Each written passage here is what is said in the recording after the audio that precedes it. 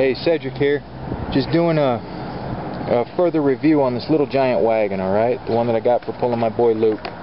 Remember, we did a GoFundMe. You all helped me out. Helped me get the money up for that.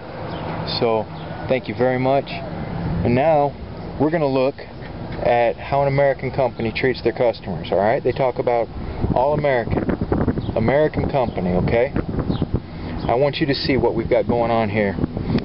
This was a $500 wagon, alright? And look, these wheels have been nothing but issues since the beginning. They leaked from the valve stems. I had leaks in every single one of the tires. And this is the crappy rim that these come with, okay?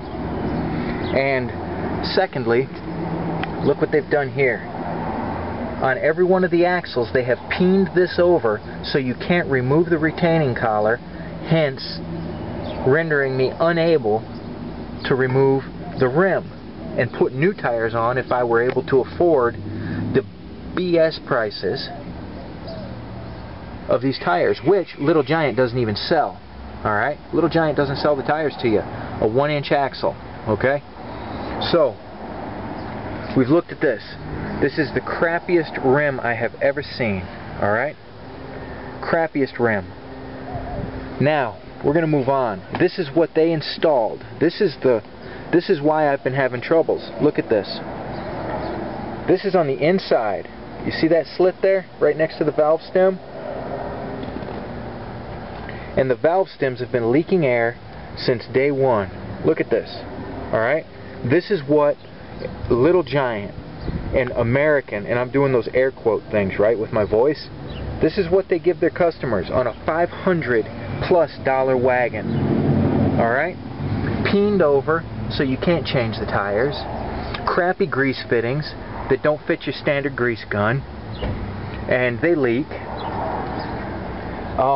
Need I go on? You know? I'm just really blown away.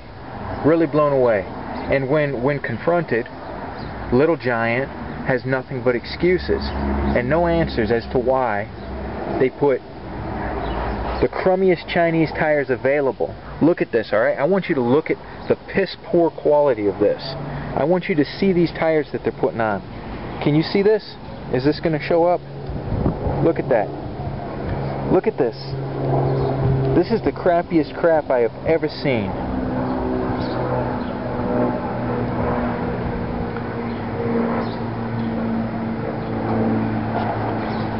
This is the tire.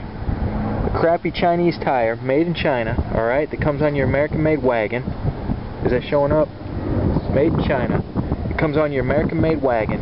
And these aren't even as good as the damn tires that Harbor Freight sells. And y'all know how Harbor Freight is, okay?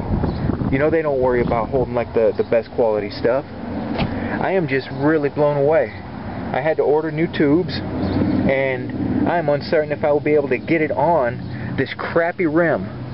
The way that this is built, look how thin and chintzy this is. I was barely able, look, getting it off, it bent with hardly any pressure. I can bend this with my freaking fingers. I'm just blown away, Little Giant. I mean, when I first got this, and still only 3 wheels touch unless I've got my 100-pound dog in here, and then all of a sudden all 4 wheels touch.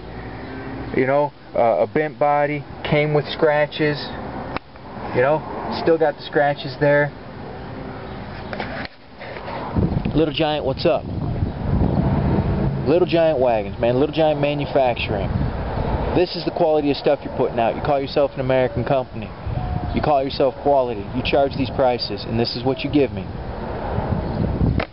Alright, well, that's Cedric. It's just a little bit of a rant, but a review as well. So, buyer beware.